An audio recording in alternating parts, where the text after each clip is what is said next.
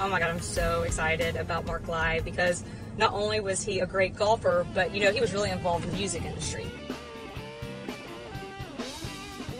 This has got a lot of sentimental value to it, and it's also something that's related to golf, believe it or not. This is a gold record. I really think this is outstanding what you guys are doing because, you know, even somebody in the kind of humble career that I've had, I've still got some really cool items that I want to show you. This is low round of the day at the Masters. Roger Penske had 2 of these made per year, and the only guys that got them were the guys like me that won the Pro-Am and the winner of the Michigan International 400. You were in Happy Gilmore. Yes. I'm Happy Gilmore. What's up? Happy Mark Lye. Welcome to the tour. Thanks. Where is the gold jacket? The gold jacket was a prop.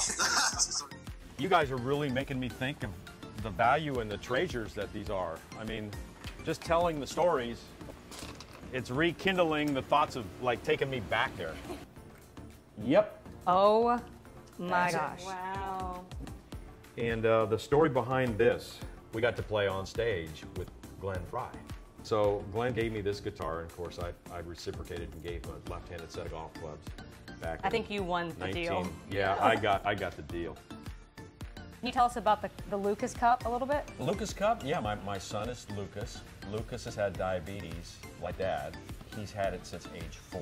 And that's why you want to help Exactly. get your awareness out and help your foundation by selling items that it's going to go to your charity. Absolutely.